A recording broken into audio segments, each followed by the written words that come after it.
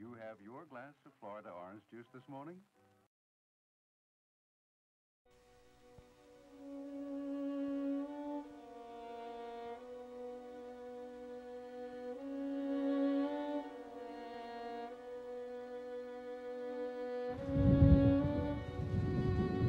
For all who knew President Kennedy, this moment is a culmination, a happy rendezvous with history that makes his memory come alive.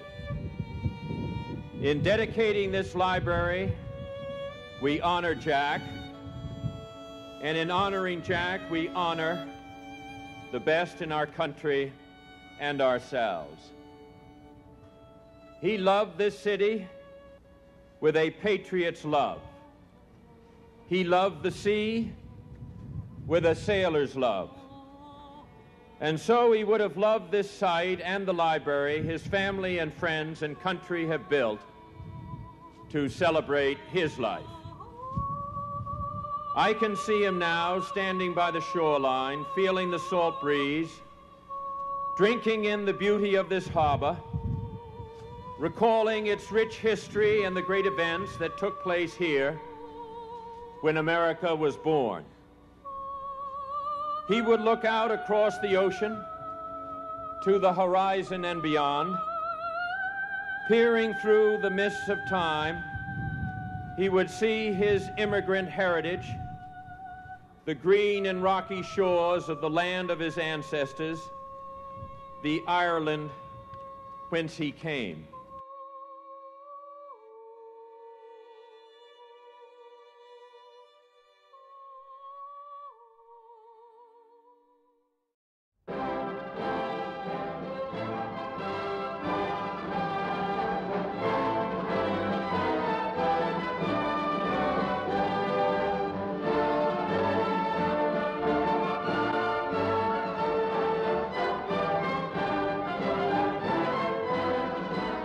This is the White House, the home and the office of the President of the United States. Last November, some 70 million American citizens cast secret ballots to determine who would fill this chair, to determine upon whom would fall the responsibilities of this office. The choice was John Fitzgerald Kennedy, the youngest man ever elected.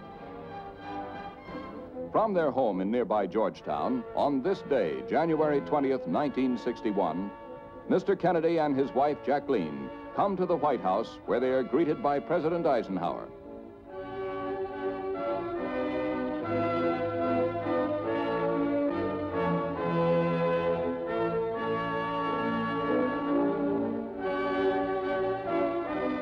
Vice President Nixon, Vice President-elect Johnson, and their wives were also guests at the White House.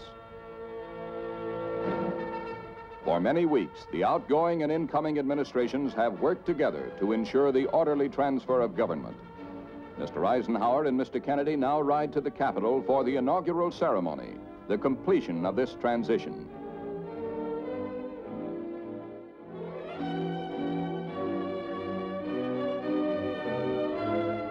Undaunted by the unusually cold weather, the crowds began to gather early in the morning. And here beneath the gleaming dome of the Capitol, honored guests are assembling in order to take their places on the portico. Former President Harry Truman and family.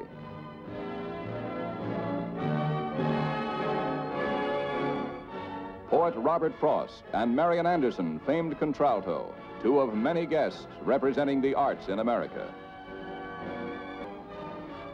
President Dwight Eisenhower and Vice President Richard Nixon. The Vice President-elect, Lyndon Baines Johnson.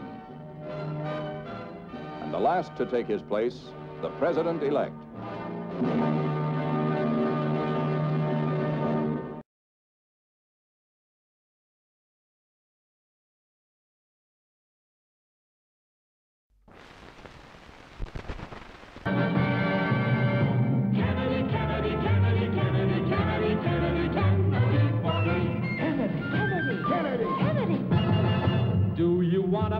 For president who's seasoned through and through, but not so doggone seasoned that he won't try something new. A man who's old enough to know and young enough to do. Well, it's up to you. It's up to you. It's strictly up to you. Do you like a man who answers straight, a man who's always fair? We'll measure him against the others, and when you compare, you cast your vote for Kennedy and a change that's overdue. So it's up to you, it's up to you, it's strictly up to you. Yes, it's Kennedy, Kennedy, Kennedy, Kennedy, Kennedy, Kennedy, Kennedy for me. Kennedy, Kennedy, Kennedy, Kennedy, Kennedy, Kennedy, Kennedy. I never thought at school, at college, that I would ever run for office myself. One politician was enough in the family, and my brother Joe was obviously going to be that politician. My brother Joe was killed in Europe as a flyer in August 1944, and that ended our hopes for him.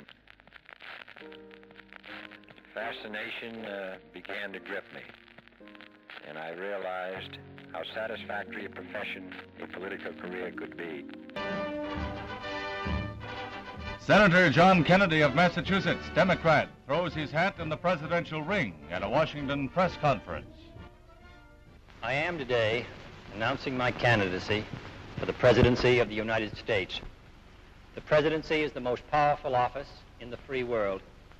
I believe in an America where the separation of church and state is absolute, where no Catholic prelate would tell the president, should he be Catholic, how to act, and no Protestant minister would tell his parishioners for whom to vote, where no church or church school is granted any public funds or political preference, and where no man is denied public office merely because his religion differs from the president who might appoint him or the people who might elect him. I believe in an America that is officially neither Catholic, Protestant, nor Jewish, where no public official either requests or accepts instructions on public policy from the Pope, the National Council of Churches, or any other ecclesiastical source, where no religious body seeks to impose its will, directly or indirectly, upon the general populace or the public acts of its officials, and where religious liberty is so indivisible that an act against one church is treated as an act against all. I have resigned as a delegate from Missouri to the Democratic National Convention. I did this because I have no desire whatever to be a party to proceedings that are taking on the aspects of a prearranged affair. A convention which is controlled in advance by one group and its candidate leaves the delegates no opportunity for a democratic choice and reduces the convention to a mockery. I've always believed that the Democratic Party should stand for an open convention and should resist any bandwagon that thwarts or stifles the free and deliberative process of this great instrument of democracy. Don't mind that happening in the Republican convention, you understand. The Democratic Party must never be allowed to become a party of privilege, for men of modest means, or no means at all, cannot rise to a service in the nation.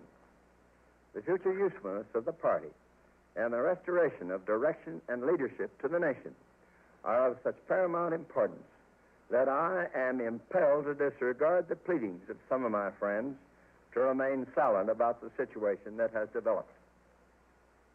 They've urged me not to do anything to upset or offend anyone by speaking up now.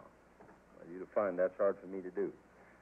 But I could not remain silent because I think it would be tragic if the convention were to allow any one clique to ride herd over it. To let this happen could very well frustrate the hopes and desires of the American people to return a Democrat to the White House. That my disappointment at the manner in which some of the backers of Senator Joseph F. Kennedy have acted involves in no way, in my own mind, the person or qualifications of the senator himself. I think, to a great extent, Senator Kennedy is a victim of circumstances brought on by some of his overzealous backers, which is unfortunate and unfair to him. Senator Kennedy has demonstrated ability, capacity, and energy to play an important and continuing role in the party and in this government of ours. I've always liked him personally, and I still do. And because of this feeling, I want to say to him at this time, and I'm going to quote a statement that I'm making to Senator Kennedy. Senator, are you certain that you are quite ready for the country, or the country is ready for you, in the role of president in January 1961? I have no doubt about the political heights to which you are destined to rise, but I'm deeply concerned and troubled about the situation we are up against in the world now and in the immediate future. That is why I hope that someone with the greatest possible maturity and experience would be available at this time. Every Republican politician wants you to believe that Richard Nixon is, quote, experienced. They even want you to believe that he has actually been making decisions in the White House. But listen to the man who should know best, the President of the United States. A reporter recently asked President Eisenhower this question about Mr. Nixon's experience. I just wondered if you could give us an example of a major idea of his that you had adopted in that role as the decider and final. If you give me a week, I might think of one. I don't remember. Because... At the same press conference, President Eisenhower said, "No one can make a decision except me." And as for any major ideas from Mr. Nixon, if you give me a week, I might think of one. I don't remember. President Eisenhower could not remember, but the voters will remember. For real leadership in the 60s, help elect Senator John F. Kennedy president.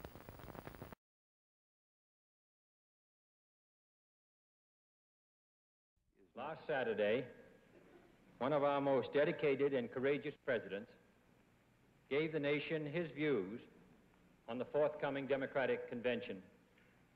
Inasmuch as Mr. Truman's remarks were directed at me, I am taking this opportunity to respond to his statement.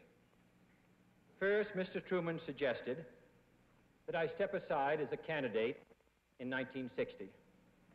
In response, let me say, I do not intend to step aside at anyone's request. I was the only candidate to risk my chances in all the primaries, the only one to visit every state. I have encountered and survived every kind of hazard and opposition, and I do not intend to withdraw my name now on the eve of the convention. Secondly, Mr. Truman asserted that the convention would be controlled or prearranged. In response, let me say, to the extent that I have anything to do with it, it will be an open convention, as every convention of our broadly based party is open.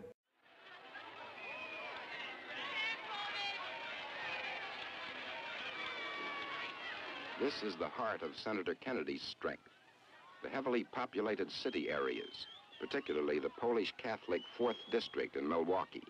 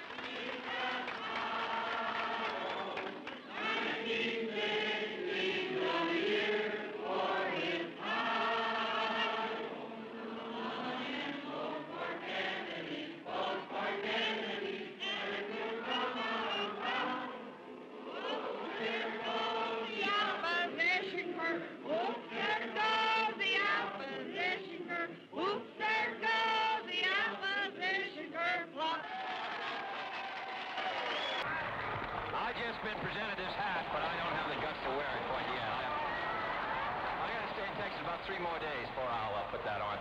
In any case, I want to express my thanks to all of you for being generous enough to turn out. This is a long and a hard campaign, but I think it comes at a most important part of the life of our country. The purpose of this campaign, of course, is for the American people to be given alternatives by both the Republican and the Democratic parties, and then make a choice which direction the country wants to go. I'll make it very clear and precise which way we want to go in the Democratic Party. We want to go forward in the same way that Wilson went forward in his time, and Franklin Roosevelt and Harry Truman.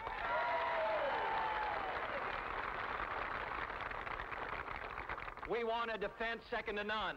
The Democrats every year since 1953 in the Congress have made an attempt to secure the appropriation of more funds to provide for the national defense. Unless the United States is second to none, then this country's survival is in danger, and so is the cause of freedom around the world.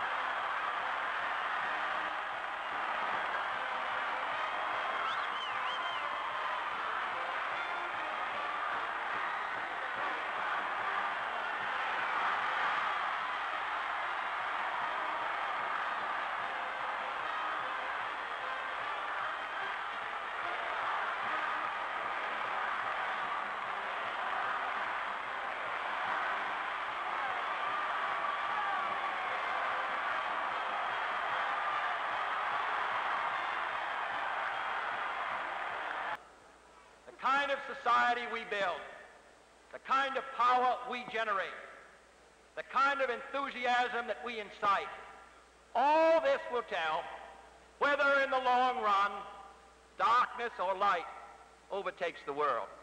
I welcome the opportunity to be engaged in this struggle as the chief arm of freedom. It is a proud privilege that we hold as citizens of this country.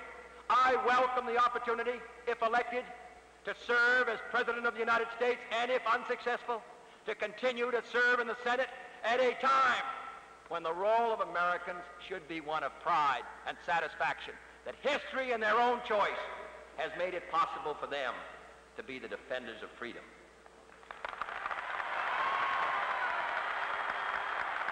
It started in July when the Democratic Party nominated Senator John F. Kennedy for President of the United States, and for Vice President, Senator Lyndon B. Johnson. The party united behind its candidates.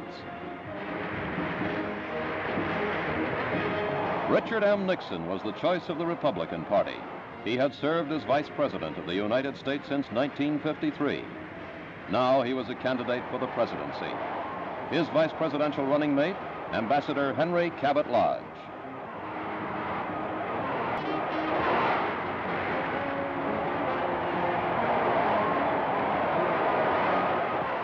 Senator Kennedy's wife, Jacqueline, has to limit her campaign appearances because she is expecting a child. But still, she is seen by thousands. Give me your help. Give me your hands and your voice to move America forward. With these words, Senator Kennedy asks the people to support his candidacy and his program. In 14 weeks of campaigning, he attracts enormous crowds.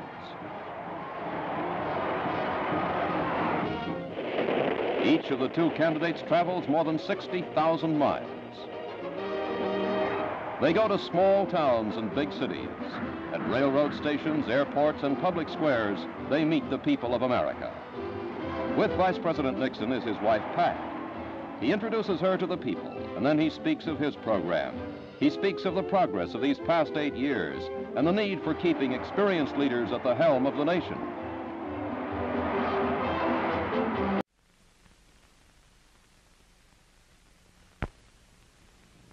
Good evening. The television and radio stations of the United States and their affiliated stations are proud to provide facilities for a discussion of issues in the current political campaign by the two major candidates for the presidency. The candidates need no introduction. The Republican candidate, Vice President Richard M. Nixon, and the Democratic candidate, Senator John F. Kennedy. And now for the first opening statement by Senator John F. Kennedy. Mr. Smith, Mr. Nixon. In the election of 1860, Abraham Lincoln said the question was whether this nation could exist, half slave or half free. In the election of 1960, and with the world around us, the question is whether the world will exist, half slave or half free, whether it will move in the direction of freedom, in the direction of the road that we are taking, or whether it will move in the direction of slavery. I think it will depend in great measure upon what we do here in the United States, on the kind of society that we build, on the kind of strength that we maintain. Now, the Republican platform will cost more, too.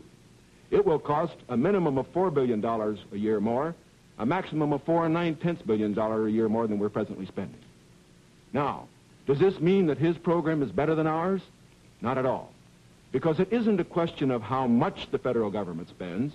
It isn't a question of which government does the most. It's a question of which administration does the right things.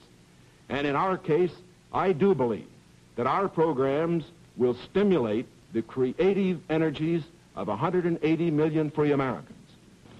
Senator, the Vice President in his campaign has said that you are naive and at times immature. He has raised the question of leadership. On this issue, why do you think people should vote for you rather than the Vice President? Well, the Vice President and I came to the Congress together. 1946, we both served in the Labor Committee. I've been there now for 14 years, the same period of time that he has, so that our experience in government is comparable. Secondly, I think the question is, what are the programs that we advocate? What is the party record that we lead? I come out of the Democratic Party, which in this century has produced Woodrow Wilson and Franklin Roosevelt and Harry Truman, and which supported and sustained these programs which I've discussed tonight. Mr. Nixon comes out of the Republican Party. He was nominated by it. And it is a fact that through most of these last 25 years, the Republican leadership has opposed federal aid for education, medical care for the aged, development of the Tennessee Valley, development of our natural resources. I think Mr. Nixon is an effective leader of his party. I hope he would grant me the same. The question before us is, which point of view and which party do we want to lead the United States? If the country will have voted for the candidate for the presidency and for the proposals that he has made, I believe that you will find that the president, if it were a Republican, as it would be in my case, would be able to get his program through that Congress. Now, I also say that as far as Senator Kennedy's proposals are concerned, that, again, the question is not simply one of a presidential veto stopping programs. You must always remember that a president can't stop anything unless he has the people behind him. And the reason President Eisenhower's vetoes have been sustained, the reason the Congress does not send up bills to him which they think will be vetoed, is because the people and the Congress, a majority of them, know the country is behind the president. Senator Kennedy? Well, now let's look at these bills that the Vice President suggests were too extreme. One was a bill for $1.25 an hour for anyone who works in a store or a company that has $1 million a year business. I don't think that's extreme at all. And yet nearly 2/3 to 3/4 of the Republicans in the House of Representatives voted against that proposal. Secondly was the federal aid to education bill. It was a very, because of the defeat of teacher salaries, it was not a bill that met, in my opinion, the needs. The fact of the matter is it was a bill that was less than you recommended, Mr. Nixon, this morning in your proposal. It was not an extreme bill. Senator Kennedy and his wife Jacqueline vote in his native town, Boston, Massachusetts. Photographers and reporters are all around them, for this is the man who in the next 24 hours may become President of the United States and she First Lady of the land. Now, Now here, as we've pointed out, you'll be able to follow the total popular vote for president as well as the total electoral vote, both leading and concluded, or won. The editors at the NBC Victory Desk are following the returns closely, and when it is in their skilled judgment that a race has been decided beyond question, they will command a V be placed beside the winner's name on the board. As David has indicated, one V has gone up thus far tonight in the state of Connecticut. It has gone, in our best judgment, to Senator Kennedy. The Democrats started out this evening, Senator Kennedy saying, or rather Senator Jackson saying that they would win handily. He has not had occasion to change his predictions very much, except in the case of Ohio, in which the results surprised him somewhat. And in his last statement down here, he explained that that state had not gone as he had expected it to. And now, back to Walter Cronkite. This is Walter Cronkite in our CBS News election headquarters, where almost three-quarters of the nation's precincts have now been reported. 73% of the precincts, as a matter of actual figures. Kennedy, 26,317,000. Nixon, 25,113,000. Nixon's popular vote has increased to the point where he has almost cut the Kennedy margin to 1 million votes. For the first time since long before midnight, the Kennedy proportion is still 52% of the electoral vote, however. In the, of the popular vote, that is. On the electoral vote, it still stands at this very close figure of Kennedy 265, 4 votes short of the 269 he needs for election. Nixon has climbed to 169 with the addition of Wisconsin's 12 votes a short while ago.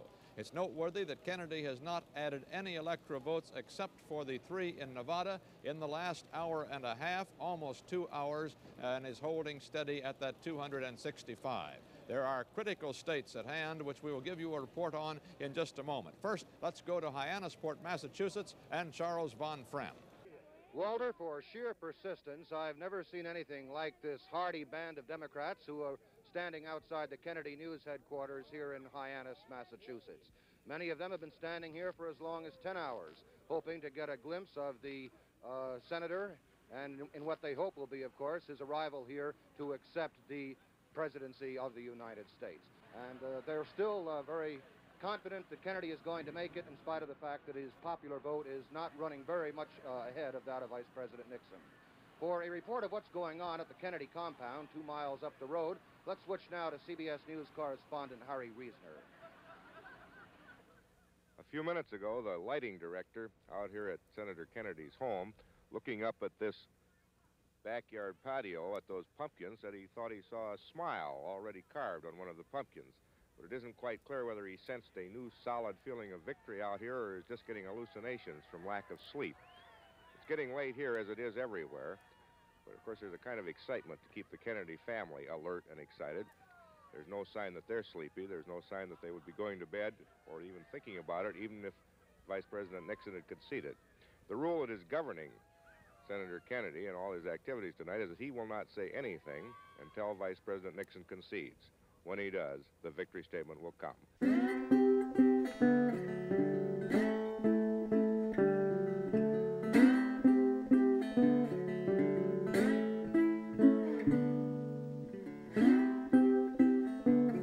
If the present trend continues, if Mr. Kennedy, Senator Kennedy, will be the next president of the United States. My congratulations to Senator Kennedy for his fine race in this campaign, and to all of you.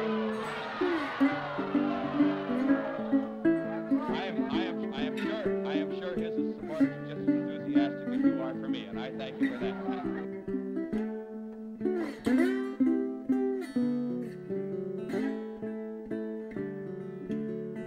I can assure you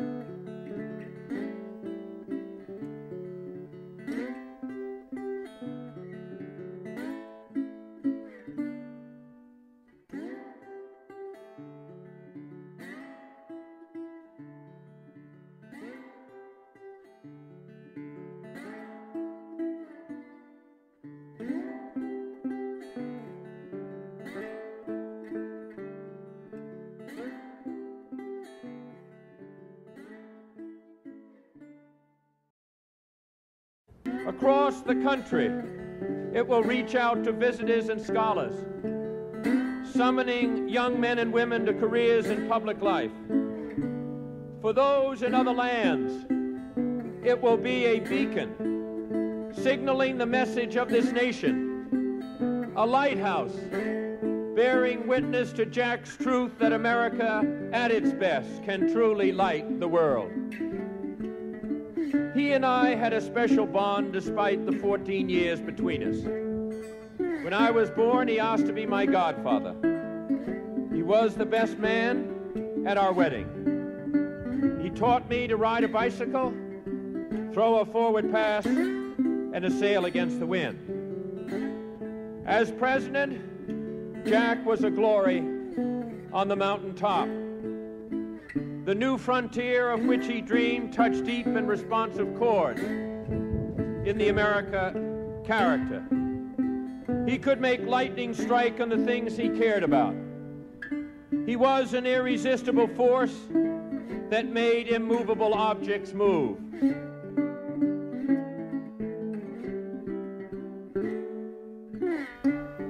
Every documentary about this man inevitably ends in Dallas. But for me, the culmination of this incredible American life took place a year before he was murdered, when he returned to Ireland, the ancestral home of the Kennedys. It's President Kennedy at the height of his power and prestige, but it's also quintessential Jack Kennedy, glorious, glamorous, articulate, and witty, but at a distance. We see all the qualities that have entranced Americans for almost a century.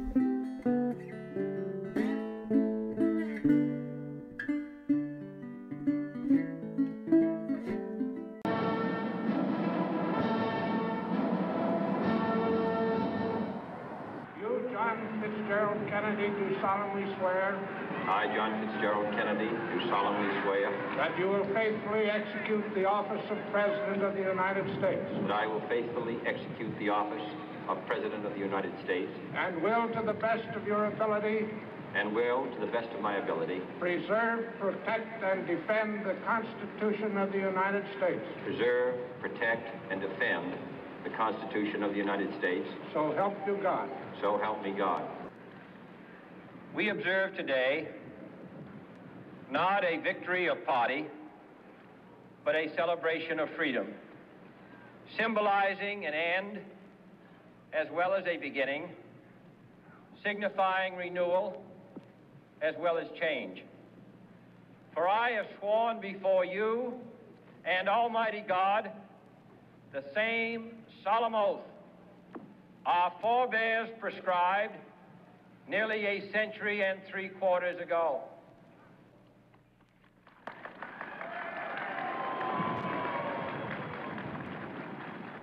Let every nation know, whether it wishes us well or ill, that we shall pay any price, bear any burden, meet any hardship, support any friend, oppose any foe to assure the survival and the success of liberty. Let the word go forth from this time and place to friend and foe alike that the torch has been passed to a new generation of Americans born in this century, tempered by war, disciplined by a hard and bitter peace, proud of our ancient heritage, and unwilling to witness or permit the slow undoing of those human rights to which this nation has always been committed and to which we are committed today at home and around the world.